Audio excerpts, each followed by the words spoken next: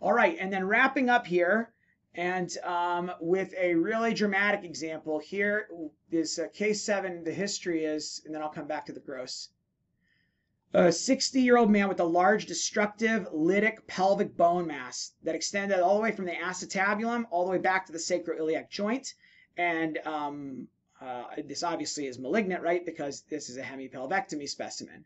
So I don't have the radiograph to show you, but I will show you the gross, which here I think accomplishes really quite the same thing. So there's a really dramatic gross example, and you can see the acetabulum here, and here's tumor just filling all of the medullary cavity, some little islands breaking away from the main mass, glistening, kind of whitish, translucent, and you can see it going all the way back here. Here's the iliac wing, all the way back to the sacroiliac joint right there, and kind of eroding into the joint space a little bit, but not definitively crossing into the sacrum. And if you've never grossed a hemipelvectomy, let me tell you, that anatomy is a lot more complex than it seems like at first glance, especially if it comes without a leg. It's just got like an internal hemipelvectomy. I usually have to have help from my surgery colleagues to help me orient them. I still find it really challenging to figure out all the different areas. So if there's ever a time you want your surgeon to come look at a specimen with you, it's when you have a complex ortho case like that. Okay, so that is the gross image here. And then let's look at the slide. And I did, because this is a good example of something pretty uncommon, I put in like 5 slides, and I'll show you a few of them here. All right, who would like to describe it? I can do that. Okay. So in this first set of slides that we have here, essentially the entire left side is involved by this kind of chondroid stroma with a bunch of atypical looking cells filling up the marrow space. I think this is all marrow space that's being infiltrated. It looks like trabecular bone and not necessarily like tumor bone. Very good. That's a hugely important thing to figure out. And so how did you make that distinction? I'm curious. Well, partly architecturally, it looks like it's forming nice trabeculae. It looks like there's normal osteocytes contained within it. Yeah, right. It's lamellar bone, right? It's got osteocytes and lacunae. It's got nice lamellar bone lines. So when a tumor makes new bone, it usually has like the look of woven bone, just like woven bone can be made by some tumors or as a reactive reparative process. I think when I see woven bone, it's always abnormal. It doesn't mean always tumor, but it always means it's either the body repairing an injury, which is technically some sort of pathology, even if the body's doing what it's supposed to, or it's tumor-making bone or metaplastic bone. Both benign and malignant tumors can do that. But once you have nice lamellar bone, metaplastic bone can eventually become lamellar over time. But here, like you said, it's got the perfect trabecular architecture and it's lamellar bone. This is pre-existing bone being completely surrounded and infiltrated by tumor, right? So what is this right here? What's the diagnosis? And this would suggest a chondrosarcoma. Absolutely. This is the hallmark of what we want for chondrosarcoma. The grade 1, low-grade chondrosarcomas, which the WHO that just came out this year for bone soft tissue has some new terminology that I encourage you to go read. It's a little bit complicated, but on the low end of the spectrum is always a challenge of telling, is it an enchondroma versus a grade 1 chondrosarc? And I got Andrew Rosenberg, an amazing bone pathologist, to come and sit down with me at the scope and a couple years ago and tell me about this. And I made a video of it, and I've got that on my channel. I'll put a link down below. I highly recommend it. He is an absolutely master educator, just incredible. I learned so much from him. But the infiltration, or what we call permeative growth, is the classic feature of chondrosarcomas. And in the grade 1 chondrosarcomas, the low grade one, to me, that's the main and sometimes only feature. The problem is a lot of times all you get is a biopsy or curette fragments, which makes it almost impossible to see if there's any permeative growth.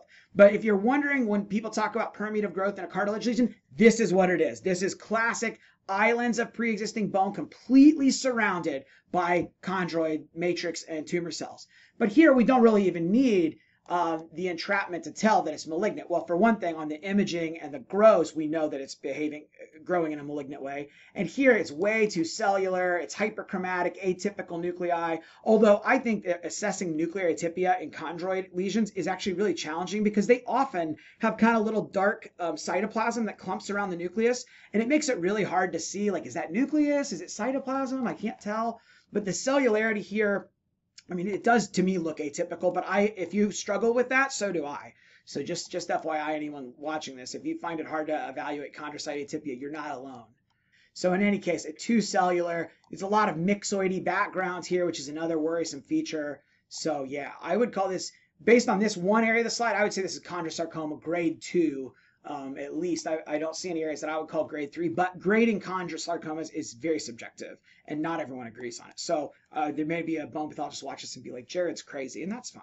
I'm cool with that.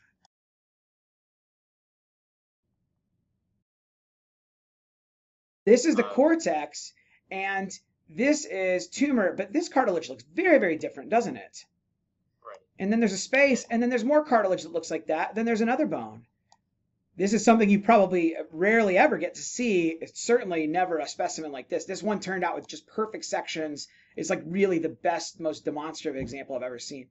I'll show you the gross again. What you're seeing is this. That's the sacroiliac joint right there. It's that is the cartilage at the joint space. Isn't that amazing to see? And so sometimes it's hard on bone specimens, especially if you have lower grade cartilage thing, to tell, is that cartilage part of the tumor or is it part of cartilage that lines the joint, particularly like in the ribs? This can be a problem. And so when you see cartilage, it looks really different and it's got like some little clusters, chondrocyte clones. It's probably got some degenerative joint disease kind of changes here. Yeah, that's actually just his normal, or not totally normal, it's reactive, but that's his background cartilage that lines the joint. He does have some damage to the cortex here, but definitive, like this is, I don't know exactly if this is a little bit of a fracture or reactive, but I didn't see definitive tumor going all the way across, I don't think. Like this was the closest area, but I think this is all disruption of the joint cartilage here. So you can see where the bone ends here, and then there's the joint. There's I guess a ligament. I'm sure an orthopedic surgeon would know the name for that, but I don't. So as much as I like bone and soft tissue tumors, I was not a huge fan of bone and soft tissue anatomy in med school. It's true story. Sorry. All right. So sorry, I went on, and now let's see the other area. A really, really amazing specimen, a very unfortunate case for the patient. So, okay, so what else? Let me go to the next slide, and then you can tell me about that. Which one was the best? Probably this one's good. This one's really kind of washed out, and I think it was from the scanning, having trouble telling the real pale. Sometimes chondroid and myxoid things, the light source can have a problem, but it's actually convenient here because look, it gives us a good look at the nuclei. Even though they're washed out, they are really big and ugly. When I start seeing pleomorphic nuclei and real cellular areas, then I would say this is to me grade 3 chondrosarcoma. Really, I want to see like big pleomorphism and ideally find some mitoses to say grade 3. Okay, but then what's happening over here? Did you see this area? Yeah, so there are some areas here that almost look dedifferentiated. Like there's these large atypical pleomorphic spindle cell looking cells that don't really have any chondroid differentiation left. Very good. Looks like they're forming osteoid. Yeah. There's like an osteosarcomatous component to this as well. Very good. So what would your line diagnosis be for this lesion? Yeah, so this is kind of what I was struggling with. Whether this is a dedifferentiated chondrosarcoma versus a chondroblastic osteosarcoma. Well, it's really challenging, right? And especially on a needle biopsy, it could be impossible to tell on H&E. So I'll have to tell you the honest truth. This I remember this case because this was the first time I had seen one of these, and I was struggling. I thought this is clearly cartilaginous everywhere else in the tumor. It's clearly chondrosarcoma on the gross. You can't really even very much appreciate these areas of osteoid. And on the imaging, it was clearly on imaging on MRI and some other things, the musculoskeletal radiologist usually can tell apart chondrosarc and osteosarc. So when you're struggling, that's the first place to go. Talk to the radiologist. If you don't have a musculoskeletal radiologist, get the discs sent out to someone who has experience in looking at those, because osteosarc has often, periosteal elevation and matrix formation, bone formation in the soft tissue. There's a lot of features that they have. And then on MRI, there's different signal intensities that really show this looks like great for chondrosarc. So the radiologist said, no, this is definitely chondrosarcoma. Like the pelvis is a real good site for chondrosarcoma. Older people can get osteosarc, but I don't know if I guess I've seen some osteosarcs in the pelvis of older people actually. So, but I was like, but how do I explain this osteosarc component? So I must have missed this day in fellowship, but actually when chondrosarcoma dedifferentiates, it often produces either pleomorphic spindle cell, like looks like undifferentiated pleomorphic sarcoma, or it produces an osteosarcoma component. So this is actually dediff chondrosarcoma with osteosarcomatous heterologous component, but you perfectly recognize that that's the main differential between those two. And I had to actually go back and look into this and realize, oh, this actually is not common. This is a relatively rare. D. diff chondrosarcoma is relatively uncommon, but actually this is well described that they do produce osteoid. So this is perfect though. If you just had a biopsy of this, I would have called this osteosarcoma. It's pleomorphic, ugly, high-grade cells making little wisps of osteoid, which is going on to join up and obviously pick up purpley blue calcium and turning into calcium hydroxyapatite. This is like the classic feature of osteosarcoma. And you are absolutely right too, especially if it's in a young patient. If you think you see a chondrosarcoma in a kid, you better make sure it's not, it's almost much more likely to be chondroblastic osteosarc, because kids just don't get chondrosarcomas. I've seen it in people in their 20s, but really rare. And I've never seen one in a child. I think I've never seen one under the age of 20, a chondrosarc.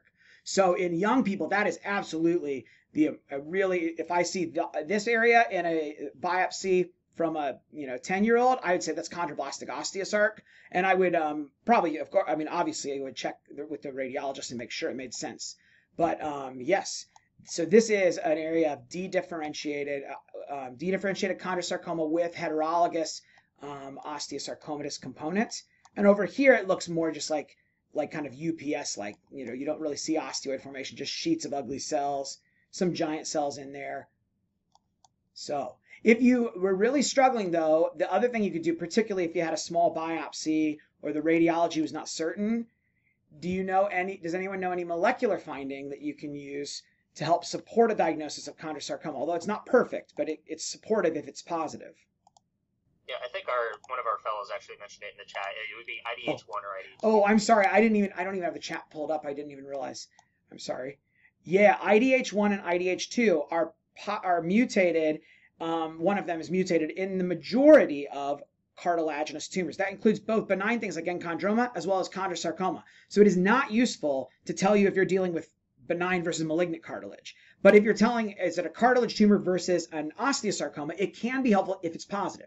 Positive strongly supports chondrosarcoma. Negative does not disprove it at all because a subset of chondrosarcs are negative. So I always start with the radiology and all of those other features, but then in a difficult case, you definitely can send off for mutation analysis for IDH1, IDH2. And in hard cases, that can be helpful because there is actually not only a treatment and prognosis difference, but there's also a significant treatment difference.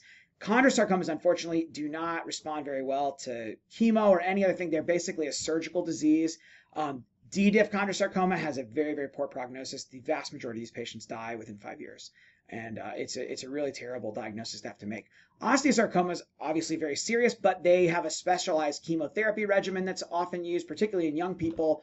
And they tend to like to pre-treat them with chemo, at least my understanding from the oncologists I've worked with. They often get pre-treatment and then get a resection. So there is a different approach that is taken. But so ideally, you like to be able to sort that out on a biopsy before the excision happens. And I can't remember what the biopsy showed on this one. I think it just showed the chondrosarc without the D. diff component because the D. diff area was actually relatively small in this case. And most of the tumor looked like regular grade 2 to grade 3 chondrosarcoma.